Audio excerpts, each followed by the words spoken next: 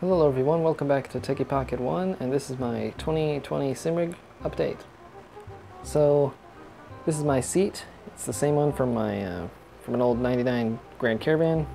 It's pretty comfy, but when I hit my stiff brake, this part was sinking in and making it really uncomfortable for my back. So I added some stiff padding in here, and now it's nice and firm, made it a lot more stiff. I was using this blue snowball ice, but I didn't like how when it comes down here to go in my mouth, it covers up the screen here. So I've since taped on this Bladehawk's USB microphone I got from Amazon for $20. It works really good. The mouse was my wheel was a G27. I've now upgraded to a Thrustmaster T300RS, and it works really good. I'm really pleased with it. Definitely is a lot better, and it gives me a lot more feedback. My shifter is now an SHH Shifter. I really like it, and it's definitely an improvement over my Mod Cambio Logitech one, which was definitely wearing out. Still have my same Logitech Trackball mouse.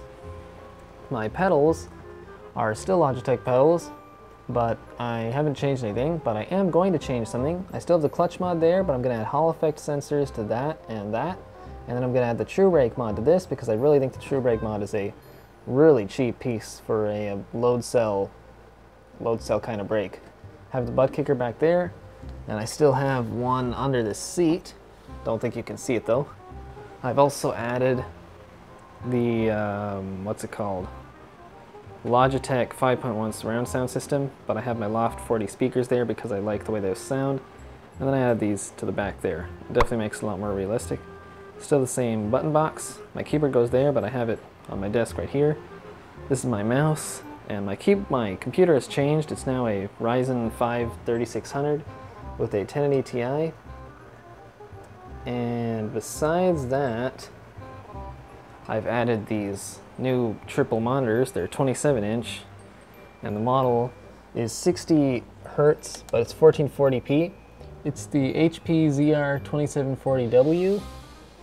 They're really good quality, but definitely doesn't have the refresh rate for sim racing. I've also added an LED light bar up here for my RPMs, and that's about it. Thanks for watching my Simrig upgrade review video.